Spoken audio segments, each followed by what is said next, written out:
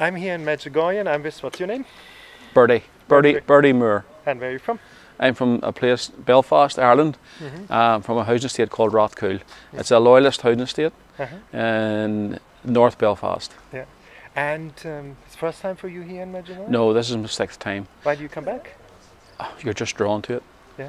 I was just drawn to it. Let's come over here. There's a car coming. We go on this side. Let's go together. Exactly. It's beautiful.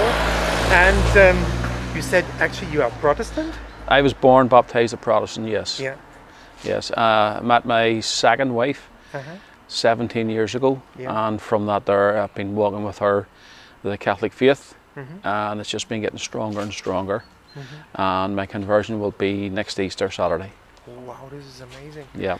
And what drew you to the Catholic Church? I think the more and more just education of learning more about the Catholic faith, Protestant faith, Muslim faith. Our Lord was born crucified over 2,000 years ago.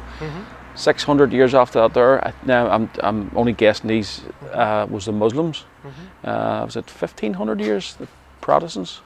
This wee monk decided to protest against the Catholic Church. So the way I look at it is, what happened for 1,500 years? Who was wrong? And how come this one guy decided to say, I'm sorry guys, there's something not right here. So just educated. I've educated myself through, and this one guy just got it wrong.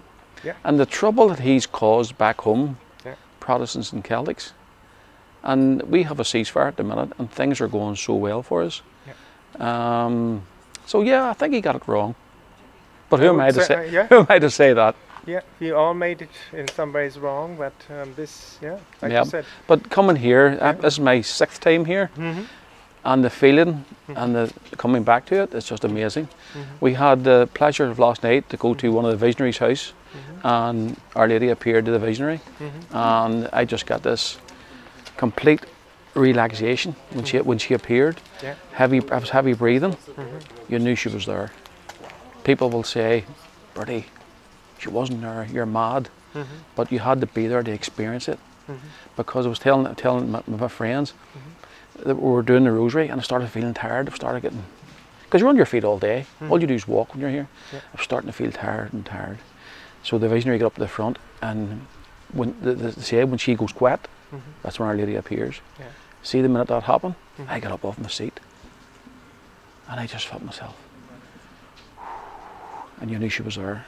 You knew she was there. Fantastic, really enjoyable. Yeah. And you said you walk a lot here. What is your favorite spot in Medjugorje? You have a favorite place you like to go to? This church here. I don't know the name of it. But where the Christ is in agony? I was telling the friends that are with us, you'll see our Lord sitting in the Garden of Gethsemane, and the feeling that I get in there, if Jesus is praying, what should we be doing? And that's powerful to me. If he's praying, what are we doing? So we should be praying as well. But I had the pleasure of my daughter coming here. We came here last Saturday. My daughter came with us. She lives in Dubai, and she stayed until Wednesday. But same again, she was coming out. She was baptized a Catholic, but didn't grow up with a Catholic faith. So she was coming out here going, okay, Daddy, I'll give it a go. And you want to see the things that happened to her while she was here. Wow, what happened? There's a photograph, there's a group photograph, and she's walking past in the background. And the photograph has this beam of light shooting out of the sky and just going right through her. Now, when somebody showed me that, that's exactly what I did. Wow. Now, I know what that means. That's our Lord sending her a message, Our Lady sending her a message. So I zoomed in on the photograph and followed the beam of light right up to the sun, and you can see the colours of the Divine Mercy. Wow. Yeah. So when I explained that to my daughter, she blew away.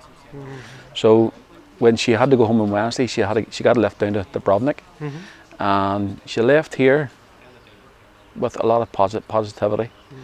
And then we got a photograph of her. She went to a mass down there by herself. Went to a mass. Yeah. That's the fruit of Medjugorje. Yeah. Yep. Unbelievable. And for you, it's to become a Catholic, no? Yeah. And you know about the Divine Mercy Chaplet. You know everything. Yes. Yes. And what is it for you, all the Divine Mercy Chaplet, for example? What does it mean for you? The Divine Mercy blows me away because that's the picture of our Lord that Sister Faustina had seen. So when you look at that painting, that's what she's seen. And what's going to finalise it for me is receiving the body of Christ. Yeah. Because I don't receive the body of Christ at the minute. I have to go up and I do this and get a blessing. Yeah. And I'm looking at all my friends around me receiving the body of Christ. So that's going to finalise it for me. Wow, so beautiful. Yep. And every time you're listening to a priest, he's telling you it's not bread. It is not bread. That's what we think. A piece of bread. Yeah. You put in your mouth and do this here. But just now I'm convinced it's the body of Christ. Yeah. Why? Why you are convinced of it? Listening to the priest, listening to friends, and you can see that what they are doing, and they are turning it into the body of Christ. Yeah. And it's scriptural. It's written in the Bible. It's scripture, and that's what will finalise for me in Easter. Wow, in Easter. So there you are. You're looking forward now. Yes, no? Looking forward to so much. Countdown to the kingdom. Yes, yes. Unbelievable. And you pray the Rosary already? Pray the Rosary, yeah. What is it for you? Was it hard for you, Our Lady, to have in the Catholic faith? We have Our Lady. Well, other people first started listening to Our Lady. It was, you always go to your mother for help, which is true. Yeah. I never thought of that. I used to just think she's the Virgin Mary. Yeah. But now I look at her as our mother. You go to her, ask her to go to her son.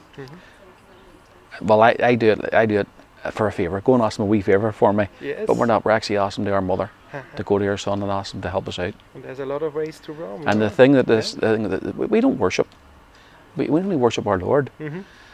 But Our Lady is our mother, stepping stone to our Lord. Amen. Yeah. And the Protestants, they like the Jewish people, and in the Jewish family, the mother is the center. Yeah. Everybody listens to the mother. So it's Jewish. They know Jesus was a Jew, Mary was a Jewish woman. So the boy listens to the Jewish mother. Yeah. Yeah. And what would you tell people? Why come to Medjugorje one time? You need to come here to experience it. The first time I came here, there was a few wee things happened. The feeling, it's a feeling of peace. And you go with the guides around Operation Hill, the Cross Mountain, and the things like the wee chapel up here. It's just a feeling of peace. The only thing I would say to a Protestant is, when you go to church on a Sunday, you leave all the things behind you outside, and you go into church and you sing along, and you listen to the minister. You're at peace. But when you're in Medjugorje, that peace, you're here for a whole week. And then when you go home, you take it with you. Wow, so beautiful what you say. Yep. And you know, with Catholic faith, we have the saints. You got already a saint you like a lot? Yes. Which one? Well, I was born St. Patrick's Day. Ah. So I would have to say St. Patrick's my favourite. Why St. Patrick? Because I was born on St. Patrick's Day. Wow. And my father used to make a joke. Yeah. See, if you were a Catholic, you'd have been called Patrick. That was my father's joke. Oh, no. The prophecy becomes true. Yeah, no? But they're asking me what name I'm picking for my confirmation. I'm going to pick Joseph. And the reason for that is my wife says that I don't talk much. I'm sort of I sit in silence, and that's what it says in the Bible. There's nothing in the Bible about Joseph's messages or talking. So he was man of no words, and that's why I'm powerful. Yeah, true manhood. Yes. Thank you so much for that beautiful interview. Yes, thank you.